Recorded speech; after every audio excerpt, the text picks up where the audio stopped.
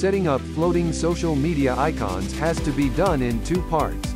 Setting up Google Tag Manager on your store.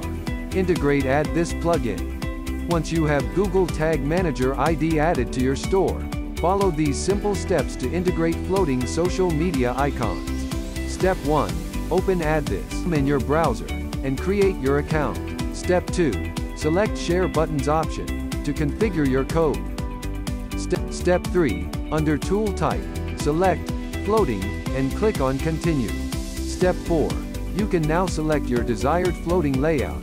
We recommend using the Smart Sorting by Add this, and you can set the number of services. Now, click on Activate Tool. Step 5. Once this is all done, you need to click on Get the Code tab on the top right panel. Under the Get the Code tab, switch to the Code Only view. Select your website type, which is an HTML website, and copy the complete code by clicking on the Copy button on the right. Step 6. Now open your Google Tag Manager dashboard and click on Add a New Tag button. Step 7. You need to name this tag. Here we are naming it as floating_share. Click on the Tag Configuration box. Step 8. As the Choose Tag Type opens up, under the Custom section and select Custom HTML.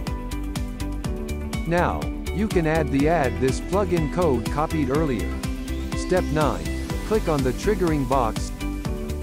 Select all pages and click on Save. Now on the Google Tag Manager dashboard, click on Submit. As you click on the Submit button, a new window opens up. Click on Publish. On Container Version Description Overlay, click on the Continue. Congratulations, your social media icons are now successfully added on your online store.